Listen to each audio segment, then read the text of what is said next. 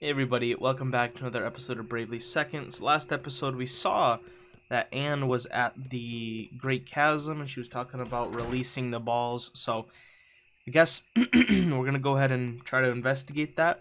I don't think we need anything from Caldisla itself. Okay, so we've got a main mission here at the Great Chasm, but it looks like we also have a side quest. Can I just land there? Okay, cool. It just lets me land here. So let's go in here. Now, I heard that inside of here, I cannot control spawning. So even though I can set my spawning to 0, I think that actually if I go in here, I will still get spawns no matter what. But before we go in there, I think we might have to do something.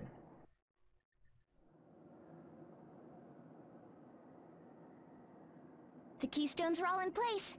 And yes, the door's unlocked. Maybe not? What does that mean? My guess is someone must be inside. Let's have a look around. Be sure to wrap up warm, Magnolia. It's freezing inside. Okay. Okay, I guess... Empire Castle. Why is Alternus's helmet right there? He's not dead in here, is he? Ooh. I don't know how this castle manages to be colder on the inside than the out. You've been here before, Idia? Yeah, with Agnes and Tiz.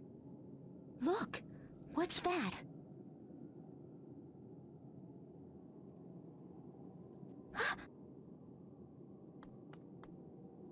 This helm. Alternus!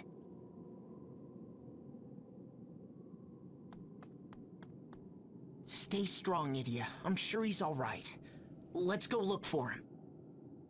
Indeed. So once again, mine encounter rate cannot be adjusted. They moved it back to 0, so no matter what, I have to fight everything in here. So yeah, this is something different from the last game. In last game, even at the Vampire Castle, I could have turned it off if I didn't want to fight. In this game, they said no, you fight in everything. Wait, why do enemies get first? Okay, let's go. Now, I'm pretty sure we're level 99, so I wouldn't expect these enemies to be extremely hard. So I honestly think we'll be fine. But the only thing is, I'm the type of person, you guys know, I'm going to go through every section of this cave. So I'm going to be having a lot more battles than the normal person would. But again, we're level 99 with maxed out jobs, and not to mention pretty good strategies. So I would be very surprised if we actually had trouble here. Look, this painting. That's Yoko and the yokai. Yoko? Remember what Alternus said? He was going after Yoko. Why, if it isn't our loyal Minister of the Right? What? Yoko? Yoko! If you laid a hand on Alternus, I'll... Idia, don't do anything rash. Wise advice. We think you would do well to listen. Your knight in not-so-shining armor is fine. At least he seemed healthy, running away as fast as his legs could carry him. But enough talk about him. We are much more interested in you. Perhaps you are aware that Vampire Castle is known by another name. The Hall of Truth, where the curious can learn all there is to know. Yet some truths are not so easily faced. What of you? Would you cast off your blissful ignorance and face the truth? Then make for the floors above, but be forewarned. Before you can learn the truth, you must prove yourself worthy of it.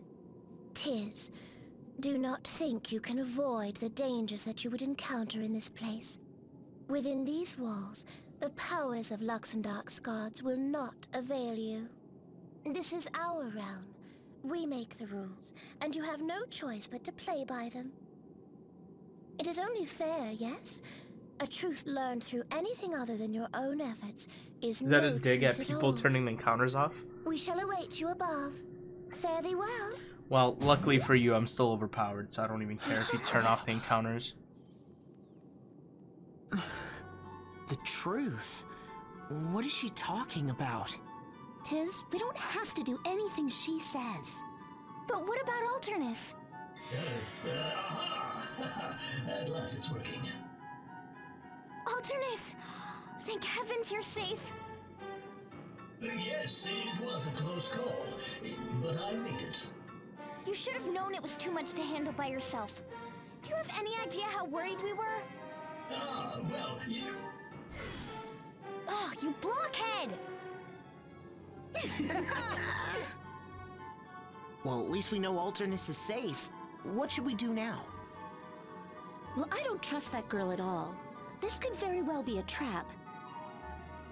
That is a possibility, yes. But what if she's telling the truth? Okay, well, let's continue the game here.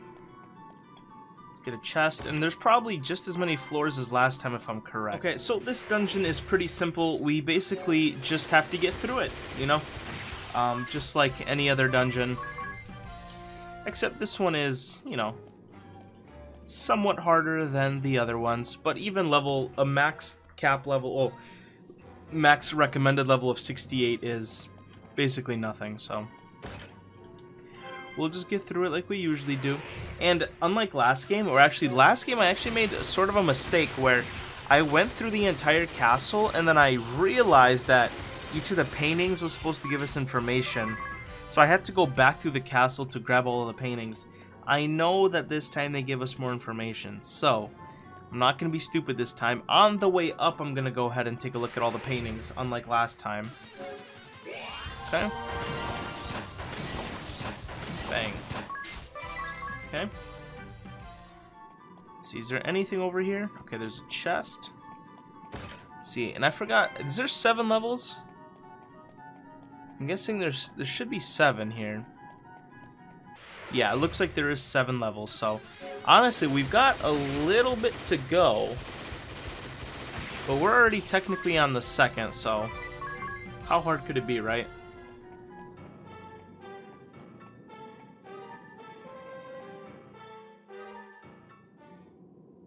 We were wondering how long you meant to keep us waiting. But no matter, we shall keep our promise. This is the first truth. The tale of the ambitious man.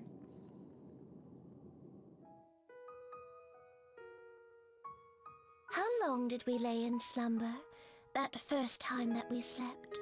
We awakened and opened our eyes to the sight of a man standing before us. This man, this ambitious man, had come to explore the shrine in which we slept.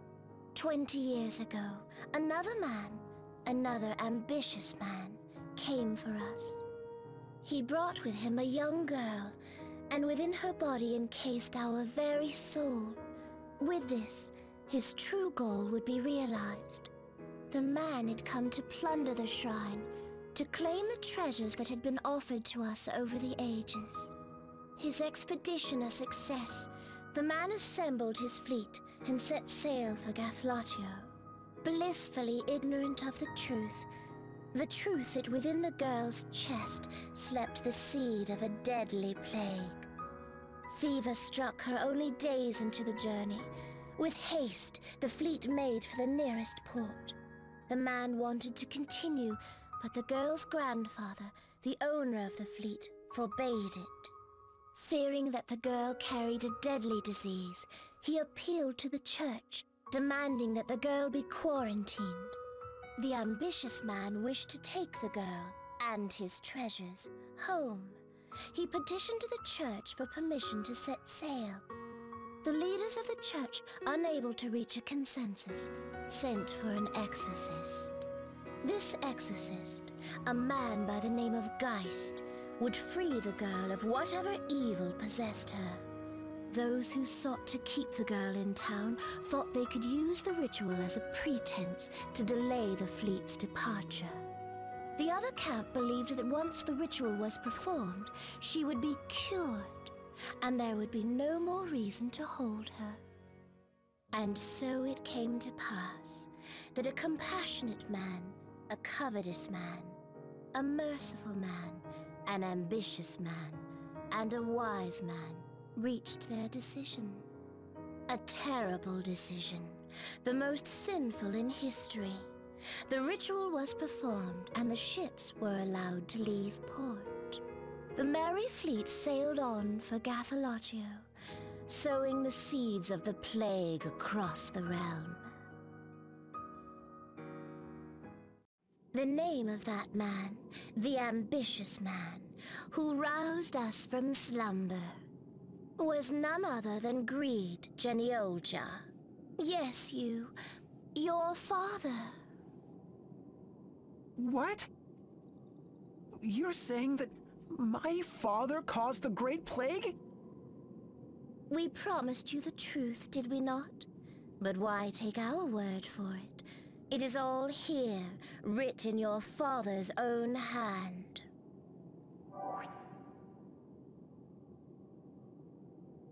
If you have the courage to face the next truth, we shall await you above.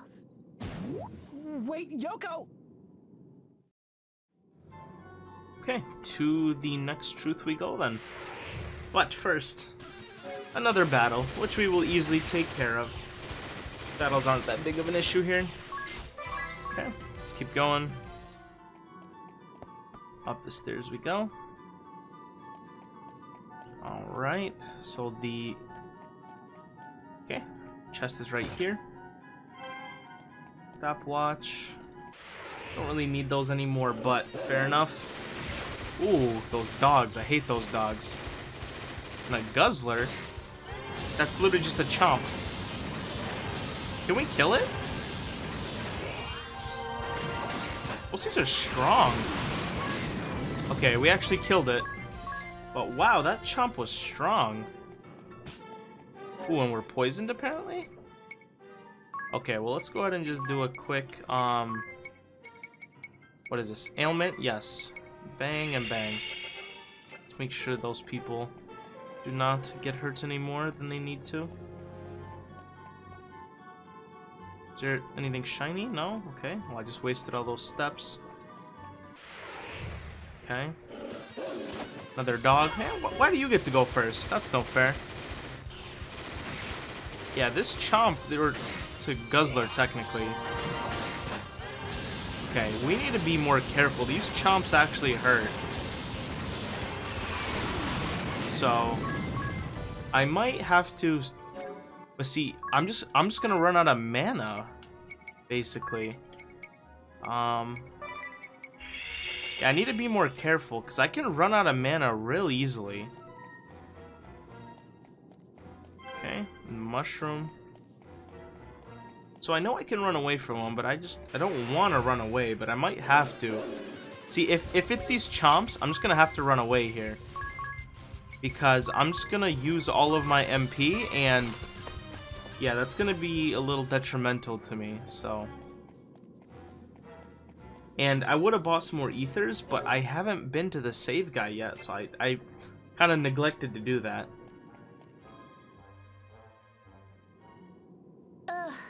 It took you long enough. Did you read your father's log? No matter. It is time you learned the second truth. This is the tale of the sinful ruling.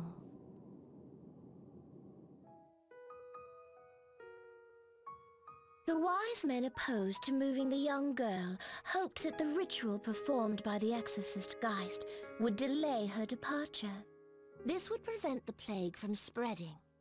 But the ambitious man and covetous man were impatient and tried to foil their plan. Still, they could not stop Geist from reporting the girl's condition to the church's Office of Public Health. Upon receiving the report, the Office of Public Health ordered the girl quarantined and barred from further travel. Regrettably, it did not end there. The covetous man within the church appealed to the merciful man. The church should use their vaunted medicine to treat the girl, said he. And the ambitious man appealed to the loving man. The poor girl deserves the finest treatment the church can offer, said he. And so it came to pass. The merciful man and the compassionate man changed their minds. They ordered that the fleet be allowed to sail. And so the ships, with their treasure and the ailing child in tow, unfurled their sails and set a course for distant Gathalatio. The fleet berthed at many towns along the way, unwittingly sowing the seeds of death at every port of call. Only when they landed on their third continent did dire tidings reach the ears of the sailors. The first port they had docked at was in the grip of a terrible plague. Faced with a crisis and with morale low, Greed, your father, made a decision. He gave every sailor in the fleet a flagon of rum filled with poison. The men died, one after the next. Their ships, their treasure, the poor girl and her dear grandfather, all were swallowed by the waves. Perhaps the church had ordered that Eternia alone be spared. Who can say for sure? What we do know is that greed, and greed alone, made a triumphant return to Gathalatio. Though he had lost nearly his entire fleet, he had salvaged treasure enough to fill the church's coffers. He became a man of great standing in the church's hierarchy, and the very next year was blessed with his firstborn son. Denny, my brother. Yes.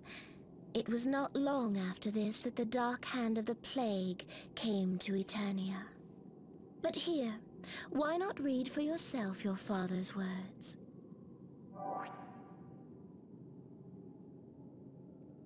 You have faced two truths. Have you the courage to...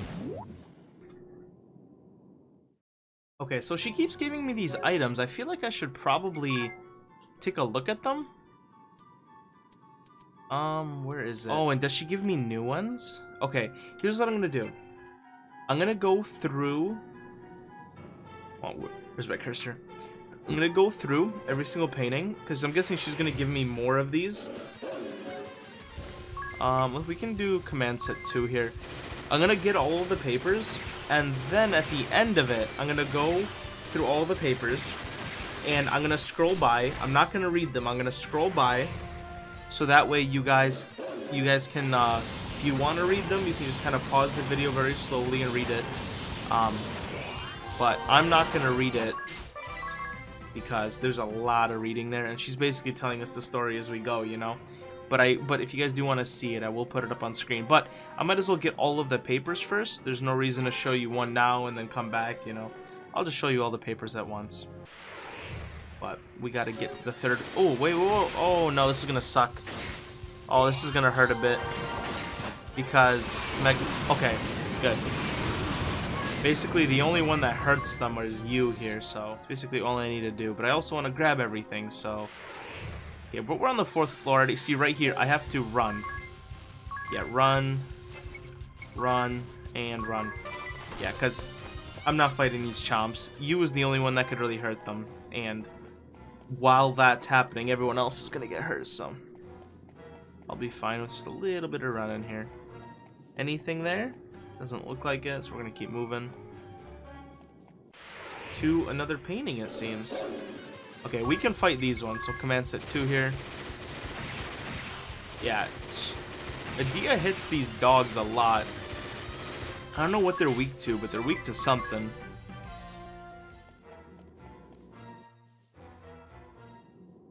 You do take your time.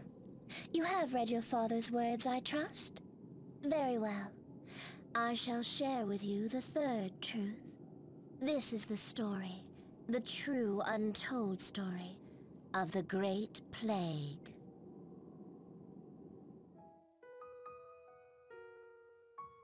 The first deaths were in the eastern reaches of Eternia, in a sleepy border village. The mourners grieved for their loved ones, their wails echoing through the mountains. Eventually, the cries faded away, and a stillness settled over the land. From the depths of time it had found us. The world we feared most had become reality. As death lay heavy on the land, a young priest named Brave petitioned his elders. He sought to use the power of the crystals to treat the sick, but his petition was denied. Instead, the church sealed off the high roads. It cut off the border villages, leaving countless people to suffer and die. Angered at the church for forsaking the village of his birth, Brave resigned from the priesthood. He did not, however, abandon his duty. First, he saw to it that his friend Norzen of the Office of Medicine was given full authority to investigate the origins of the plague. He planted Confederates in key positions, building a network that would allow him to monitor the inner workings of the church. In time, the plague released its grip on the world, though not because a cure had been found. It simply had no more victims to claim. Until, that is, the coming of the second pandemic. A second wave of terror swept over the world. A new strain of the plague emerged, threatening to complete the extinction begun by the first. Thus began a long battle which pitted Norzen and his researchers against the deadliest disease the realm had ever known. Their work was relentless. Many researchers and their families sacrificed their lives to the cause. Unwilling to put his men at risk, Norzen took to testing new treatments on his own body, losing one of his 5 senses in the process. Then, just before she herself succumbed, one researcher discovered a feline immunity that promised to neutralize the disease. She was able to transfer the antibodies to her daughter, a young girl named Minette. So it was that a vaccine was formulated that would bring the second pandemic to an end. The whole story is faithfully recorded here, in Greed's log. As the people came to learn of the terrible crimes committed by the church, its authority began to crumble. In desperate hope of regaining the faith of the people, the church issued a proclamation. It would attempt the grand ritual. It was this, more than anything, that spurred Brave the Templar to action. These events too are recorded in your father's log.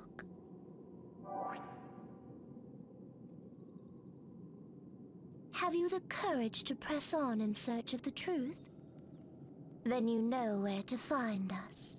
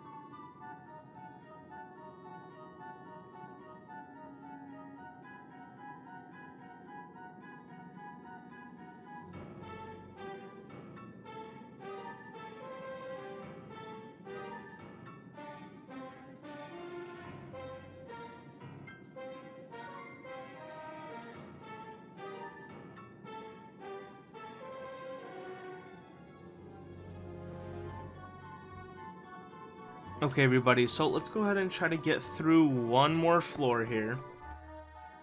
And then we'll probably stop for today, but I want to at least try to get one more floor. Okay, got another Lilith's Kiss, which I haven't really used. Maybe we should use them at like the last battle just for fun or something. Yeah, we don't really use those. Alright, let's keep moving here. Dude, my headphones keep cutting in and out when I move my head, and it's absolutely tripping me out. Oop, there's a chest on this end, so let's go grab that. An elixir? Okay, those are good. If I didn't have his resurrection mist, at least. Or the one that increases HP by full.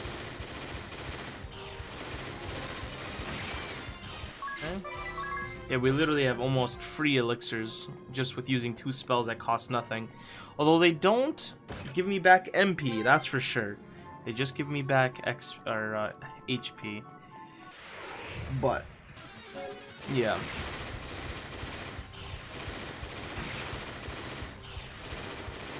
Okay. Alright, everybody, you know what? Let's go ahead and read one more painting and then we'll end off the episode. Must you always keep us waiting so? But no matter. The 4th truth awaits you. We shall tell you of the trials of the White Lion.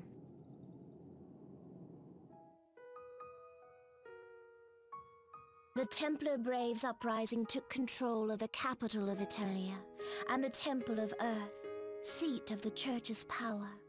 The Church, having lost its ability to govern, eyes now turned to its military might, the disbanding of the Crystal Guard. Curiously enough, this order came from within, Greed Geniolja, of one of the high houses of the 3 Cavaliers. His motives were self-serving. Greed sought to protect his family and closest allies at the expense of all others. Houses Geniolja and Camlin of the Disbander faction launched an attack on those who sought to keep the Crystal Guard intact. These opponents were led by 2 powerful houses that remained loyal to the order that Greed had begun to destroy.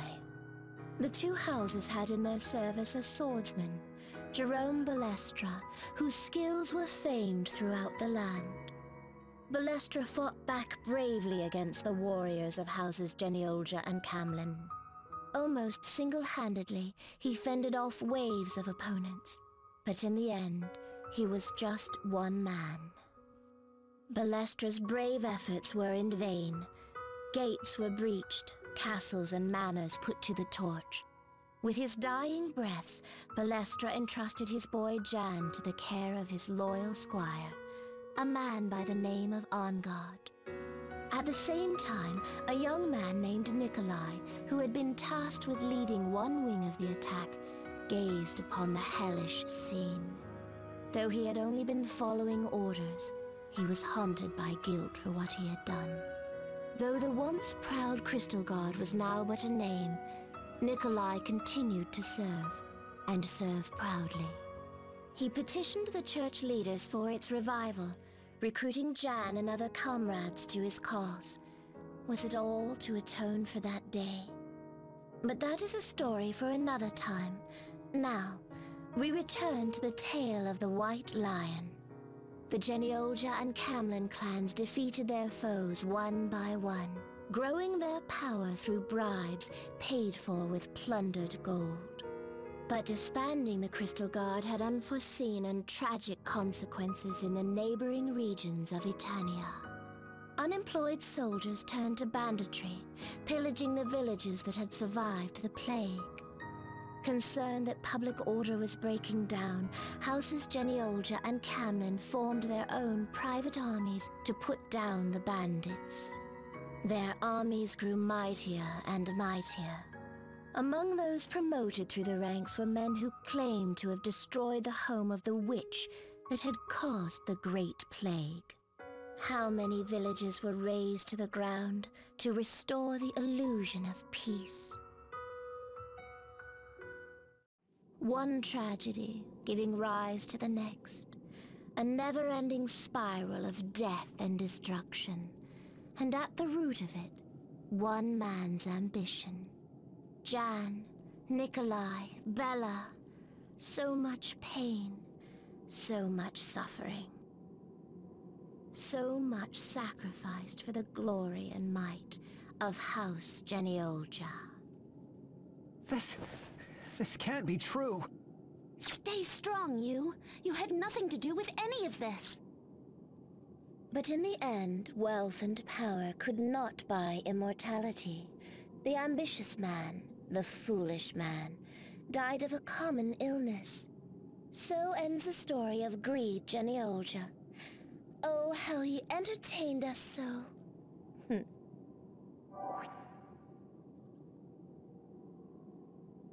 But you do not look so well. Mayhap the truth has taken its toll? Then I would advise you go no further.